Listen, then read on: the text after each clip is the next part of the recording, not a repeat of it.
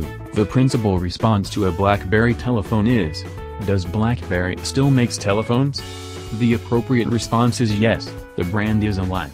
And doing sensibly well. The BlackBerry Motion is a handset for the majority, considerably more so than the prior BlackBerry KeyOne. It doesn't have a console, and at £399 it's essentially less expensive. For the individuals who haven't taken after the BlackBerry story in the course of recent years, the Motion isn't exactly a BlackBerry telephone similarly as, say, a BlackBerry Curve from 2007. In late 2016, Chinese maker TCL marked a permitting generation manage BlackBerry, as it has done in the past with Alcatel. TCL is additionally set to restore POM, for all you underdog darlings out there.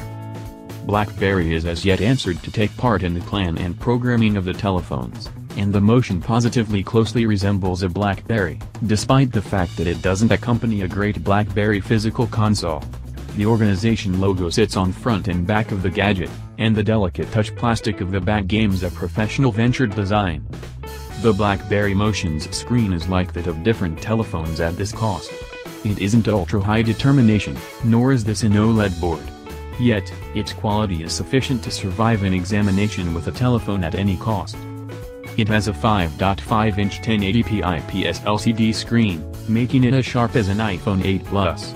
Hues are somewhat vivacious for my taste, yet the vast majority seem to incline toward this style over a more casual one, especially judging by the gathering of the Google Pixel 2 XL. Individuals griped about the Pixel 2's more quieted show.